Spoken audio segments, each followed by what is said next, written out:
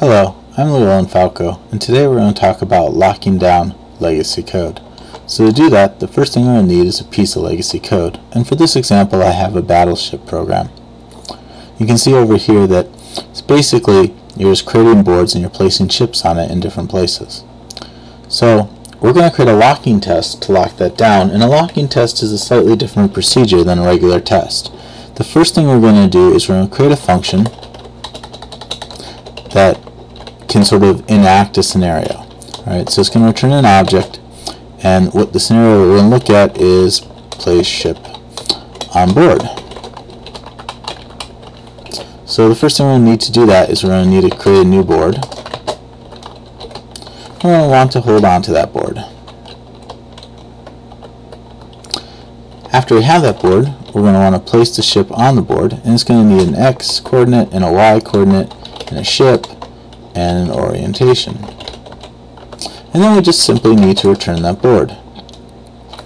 Now to make this a workable piece of code, we're going to need a parameter for our X, and we're going to need a parameter for our Y, and of course we're going to need a parameter for our ship and orientation.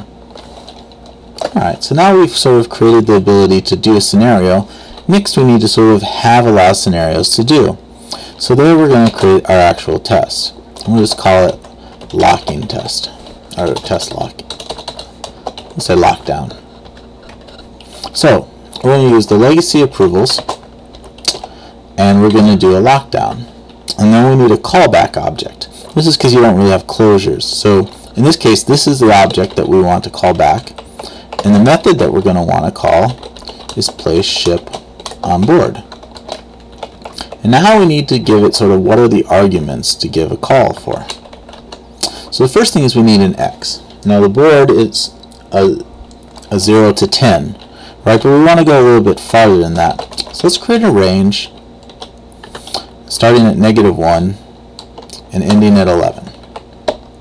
That should be a lot of valid integers to throw at X. Y is going to be sort of the same thing. Again, we're going to create a range. We're going to start a little bit before. We're going to stop a little bit after. Now we need some ships. Now ships are an enumeration, so they're extremely easy. I can just say give me all the different ships. And the same goes for orientation.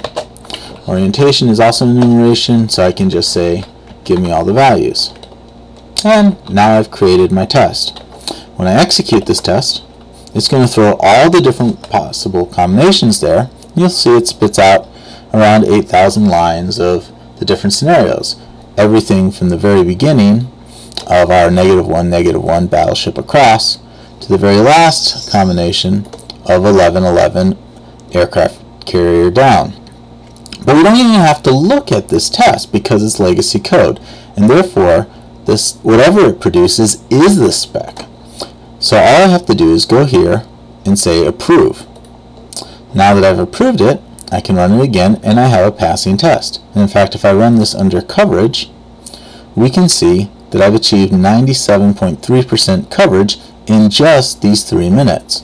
And if we go and do a quick scroll through here, we can see that there's actually only one line of a scenario where I did not have an intersecting ship, so it never returned false early.